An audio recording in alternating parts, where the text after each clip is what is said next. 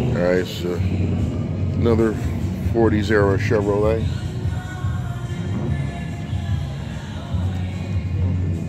Man, these guys are really getting into the oldies.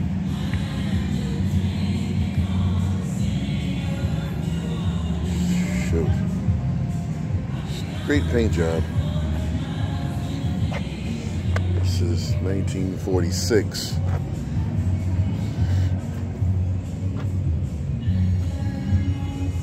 So, see, this is what I'm saying. You see the 50s and the 60s trucks are really crude.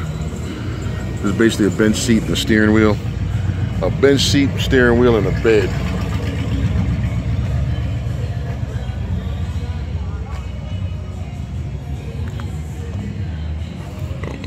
One tail light. I definitely would have changed that because that's not functional.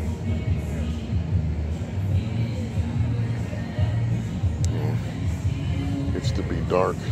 What am I going to do with one tail light? Well, and also this truck's got a lot of Bondo on it.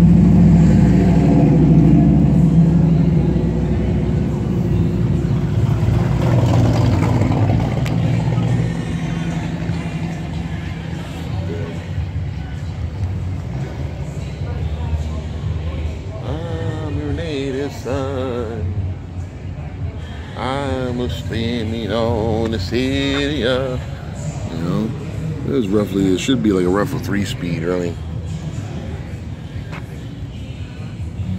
4-speed is a granny gear. It's a gear so tall. A granny gear, a gear so tall,